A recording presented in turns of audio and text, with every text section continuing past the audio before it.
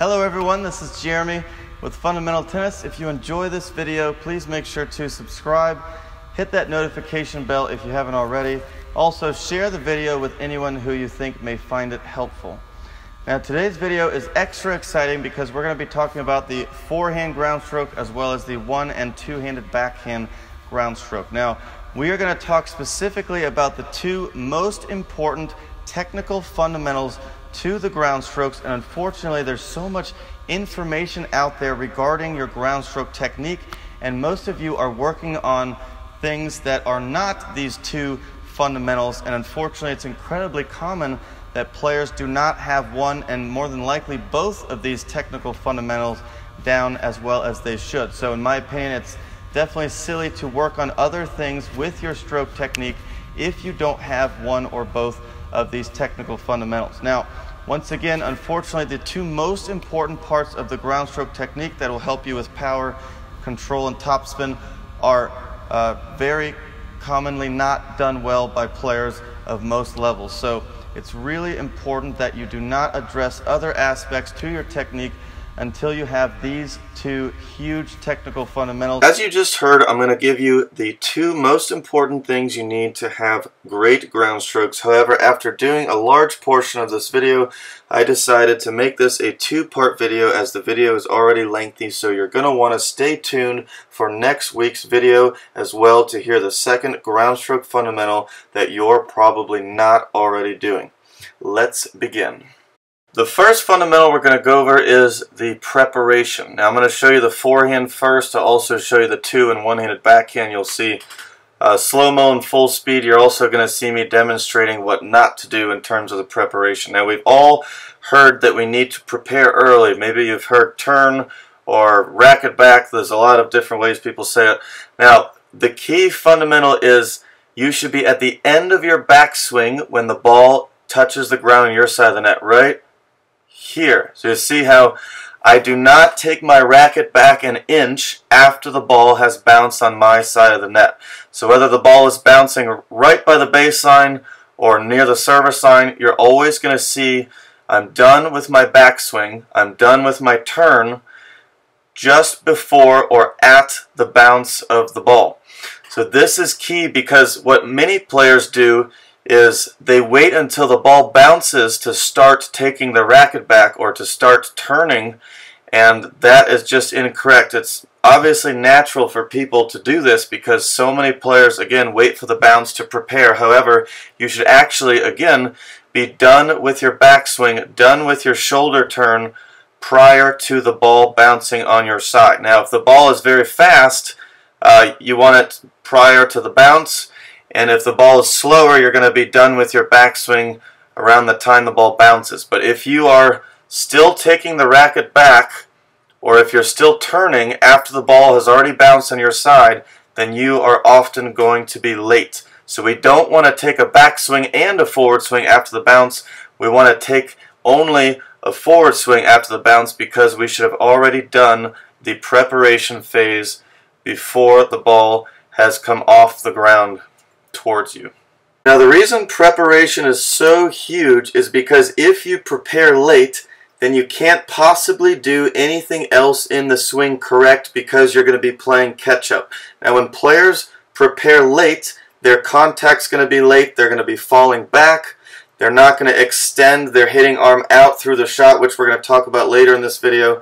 So there's a lot of issues that this causes when players prepare late.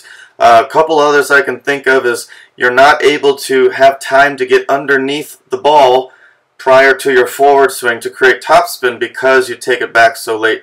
So there's a lot of issues with that. Again, if you don't start your stroke correctly with the preparation and preparing properly and preparing early, then you can kiss the rest of the stroke goodbye because it's simply not going to work. I mean, you can get it in, but it's going to be more of an arm swing. You're not going to be able to use your entire body.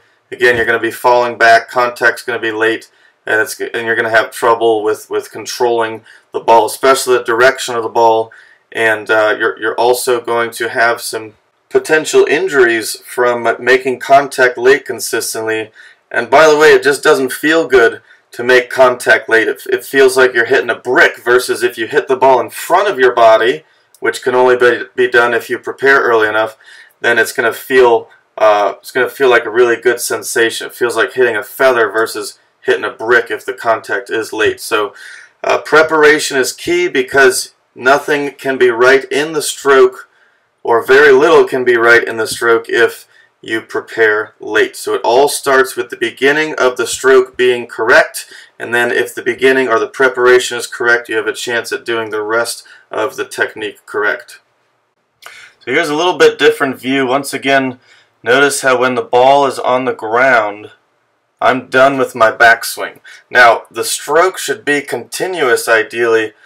However, there is a bit of a slowdown oftentimes right here prior to the forward swing, and that's just to make sure that the racket is set before the forward swing. What we don't want to do is rush the backswing and the forward swing. So we don't want to accelerate on the backswing because we're late. We want to be able to have some time.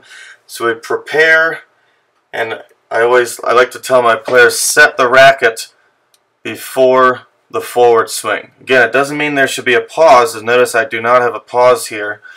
But the constant is the preparation should be done before the bounce of the ball. Now, it's important to video yourself, because I can't tell you how many players I have where they think that they have prepared before the bounce when they in fact do not. So video yourself, set the camera right behind you, and see if your racket is still going back after the bounce. It should not go back an inch after the bounce, as you can see here.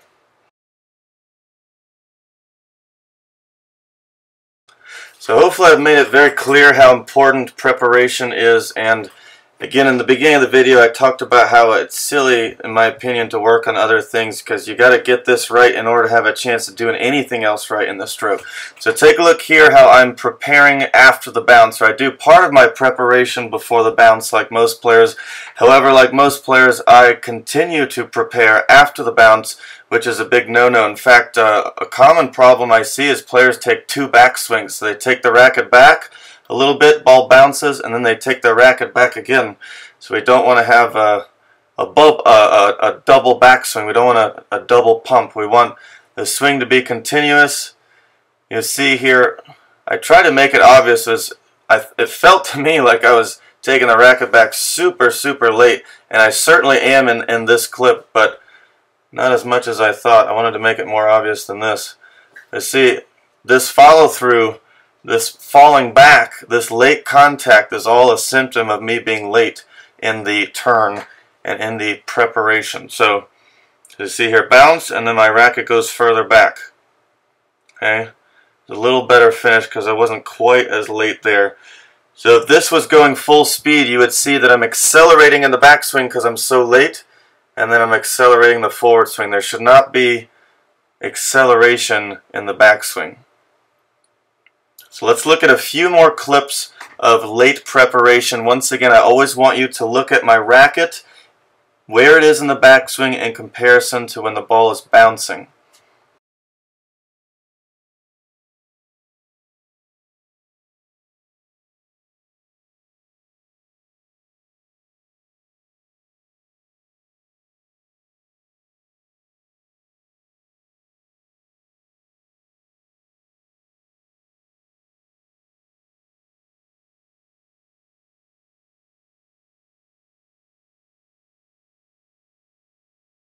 When you prepare early, all of a sudden that fastball doesn't seem so fast, and it feels like you have all the time in the world to prepare and get ready for the ball. Also makes timing much easier, as I said before. Instead of doing the backswing and forward swing after the bounce, you only have to focus on the forward swing.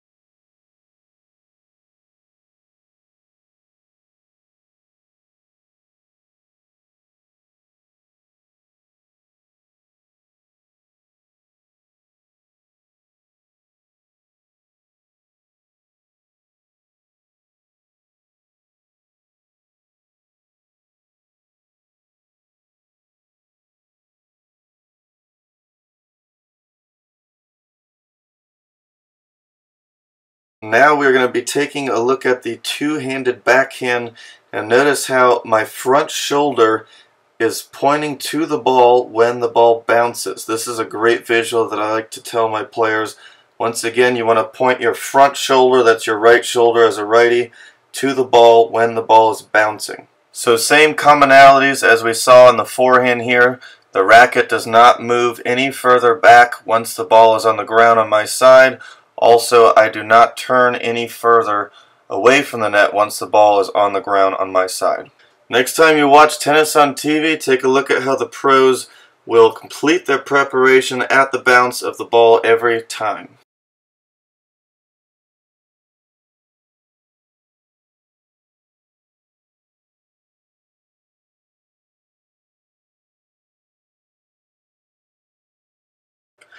Take a look at the Nike logo, the white Nike logo that's at the top left side of my chest. You'll see that you cannot see the logo when the ball is bouncing. That shows that I have completed my turn when the ball bounces.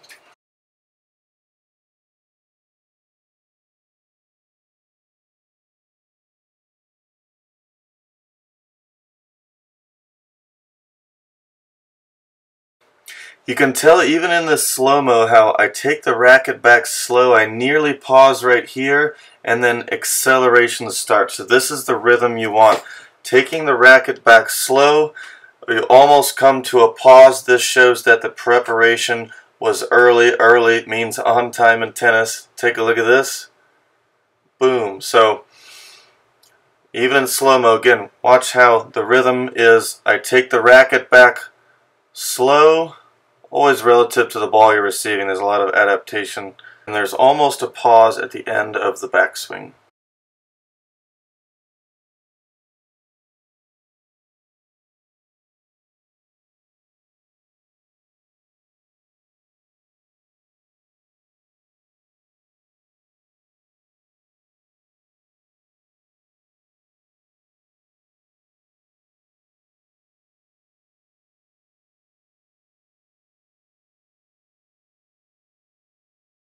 I want to quickly give you a demonstration here of what we don't want to do. So here I'm showing you late preparation. Take a look again at the white Nike sign on the top left of my shirt. You can see the white Nike sign when the ball bounces. Even well after the ball bounces, you can still see part of my chest.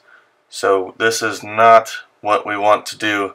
So you see, look at my racket as well. My racket goes back after the bounce. So it's like I pause halfway through my backswing or 3/4 into my backswing, as opposed to having almost a pause at the end of my backswing. A lot of players see that. I pause at the wrong time.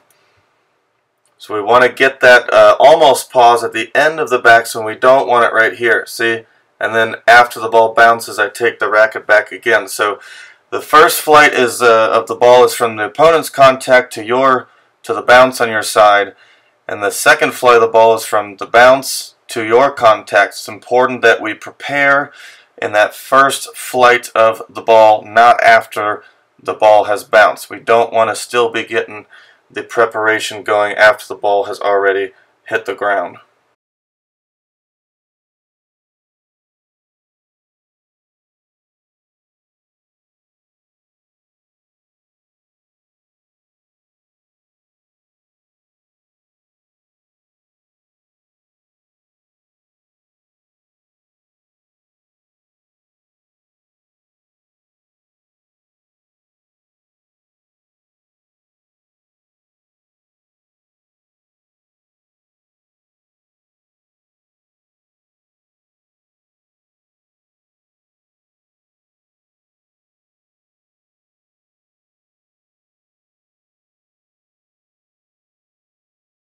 Alright, for all the one-handed backhand players out there, it's crucial that you're not late, because the one-handed backhand you actually hit further in front of the body than any other shot in tennis. Now, when it comes to the preparation, the commonalities are the same. You want to prepare before the ball bounces or no later than the bounce. Once again, one-handers, your strike zone or your depth of contact is the smallest strike zone in comparison to any other ground stroke. So It's really key that you prepare early, because once again, contact is furthest in front and you really can't afford to be late on a one-handed backhand versus a two-handed backhand. You can get away with more. I think it's important to understand that while the turn is most of the preparation, talking about the turn of your hips and then turning the shoulders more than the hips, there's also some individual movement of the arms. This is for the forehand, the two and one-handed backhand. So we want to complete the turn and then complete the backwards movement of the arms. But initially, for most of the turn, or most of the preparation is from the turn, and then once you've completed the turn, there is some individual movement of the arm or arms.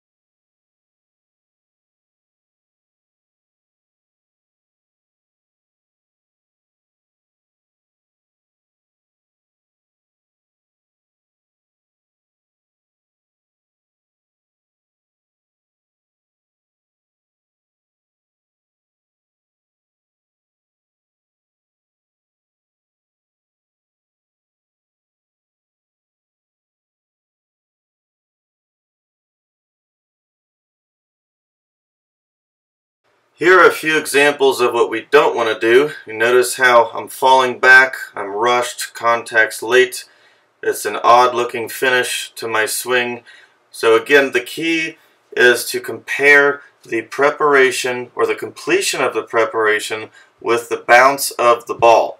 This, I find, is definitely the best way to know if you have prepared early enough or not. Go out on the court, work on your preparation, video yourself to see how you're doing with your preparation. Preparation is only the most important part of ground stroke technique, so you've got to get this right. This is Jeremy with Fundamental Tennis. I'd love to know if you're interested in learning about the different preparation adaptations and if you want to learn some quality drills to help you with your preparation. Again, get ready for next week as you'll hear the second biggest fundamental to your ground strokes. Make sure to subscribe and click the bell below so you can see all the newest videos. Feel free to leave me a comment for any feedback or questions. Good luck.